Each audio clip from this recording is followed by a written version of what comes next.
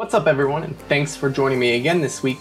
Imagine you have two tables of data and you need to join them together and do some filtering, maybe even transform some of the values from zeros in the database to yeses or nos in your output. Where would you do all those transformations? Would you do it in the SQL query or would you do it in your application code? In today's video, that's what I want to talk about.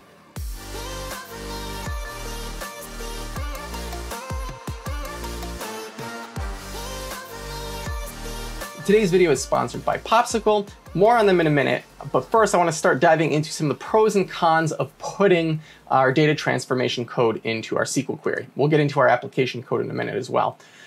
So one of the big first advantages is all the optimizations available, right? Different database engines, right, that run SQL queries. A lot of them have been around for a long time, and software engineers have spent decades performance tuning, the various algorithms, the sorting algorithms, the join algorithms, to ensure that they will run fast when you submit a query to them. And so, by putting your different data transformation logic into your SQL query, you kind of reap the benefits of all that work that went into making those optimizations. And sure, there's probably some cases where you can write more optimal code yourself in your application to do something that SQL can do. But in most general cases, it's probably going to be faster and easier to just let the database engine handle that for you.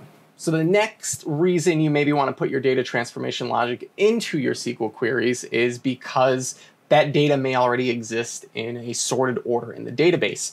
Lots of different operations like joins and filtering, right, require sorted data, or at least they work a lot faster with sorted data. So just like it's easy to find a book in the library because the books are in a specific order, same thing with a SQL database. The engine will be able to find the data it needs and perform the operations it needs a lot easier if that data is stored sorted.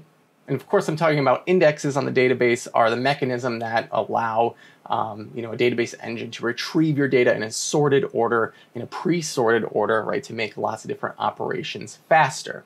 Another reason you may want to put your data transformation logic into the SQL query itself is to reduce the amount of data that is sent across the network. Network speeds tend to be one of the biggest bottlenecks when moving data between your database server and your application server, whether that's a website or if it's on a client or anything like that. You want to avoid having to send large amounts of data because in general, network speeds are slow compared to everything else anyway. If you let your SQL engine handle joining your data and filtering it down, right? Maybe your database has 100 million records, but once you filter it down to maybe 10 records, right, it's going to be a lot faster to send those 10 records over the network than trying to send all 100 million records to your application and having your application filter it out then. This is particularly relevant nowadays with lots of people working from home, and if you're on a slow connection, either a home connection or maybe you're on a slow VPN connection for your work, right? Reducing the amount of data that you send back from a query is going to have an even bigger impact on how well that query performs and how quickly your application can do whatever it needs to do. So, putting that reduction logic into your query is often a good thing. All right, moving right along, another thing you may want to consider is the hardware that your queries are running on. I don't know what it's like in your scenario, but in my scenario, my database servers are typically a lot beefier, a lot more high performance than my application servers or even my laptop, right, where maybe I'm writing analytical queries. By putting my data transformation logic in the SQL query itself and letting it execute on my database engine, I'm going to be able to utilize much faster hardware, faster CPUs, a lot more memory typically, and so my queries will execute faster than if they're running on my dinky little laptop, right, that's not as high performance. Now, there's obviously downsides to this because you're competing with all the other queries on that system, but if your system is underutilized or not running at full capacity, and there is computing resources available to you on your server, on your database server, right, putting that logic into a SQL query may give you faster results because of that. However, if it's easy for you to get beefy application servers that can handle doing some of your data processing, it's probably better to do it there. I'll talk about that in the next section about putting your data transformation logic in your application code. But before we get to that, I just want to finish up with portability. One of the biggest reasons I like putting my data transformation logic into my SQL queries is because it's easy to reuse that code. And I don't just mean, right, reusing it in other places, but if I need to share that code with teammates who need to execute it, right, it's easy to give them a SQL query and tell them, hey, run this on this database, on this server, and they can usually do it. Or if I prefer programming in C#, and I have other coworkers who prefer programming in Python, if I keep my data transformation logic in my SQL query, it's very easy to transfer that between different programming languages without having to actually rewrite that logic. So it's a lot more portable. It's also easier for, if a technical product manager or an analyst or anyone else kind of wants to see the logic behind what you're doing with those transformations, it's more likely that they're going to be able to understand your SQL query code than maybe something that's, programming specific in, a true programming language. So overall, SQL queries are typically my first choice for where I want to put all of that data transformation logic. That's not always the case, and we'll talk about in a second why there might be some cases where putting your data transformation logic in your application code is actually a better option. But before we get to that, I want to talk about this week's sponsor. Popsicle is a modern SQL editor built for teams. Popsicle saves your team time since you can collaborate on queries, visualize data, and share those results. Not only can you share the queries and the results with your teammates, you can also share connections. So forget about having to onboard someone and email them connection strings, right? Or if you're constantly changing databases or getting new servers up and running, managing all those connection strings is a pain. Popsicle allows you to store those connection strings securely, and so all your teammates just kind of need to pick which connection they need from a drop-down list. And speaking of connections, Popsicle works with all major relational databases. Everything from SQL Server to things like MySQL, Postgres, Redshift, BigQuery, Snowflake, and anything else you can think of. And not only does it connect to all those different databases, it also works across all platforms, including in your web browser. Popsicle also has lots of great different user features. One of my favorite that I was looking at is parameterization. So not only can you parameterize your queries and save those with your team, Popsicle will also allow you to schedule and share the results from those parameterized queries with visualizations and in dashboards. It's pretty cool. If you're interested in giving Popsicle a try, just visit popsicle.com/Bert. I also have that link down in the description for your free 2-week trial of Popsicle Premium.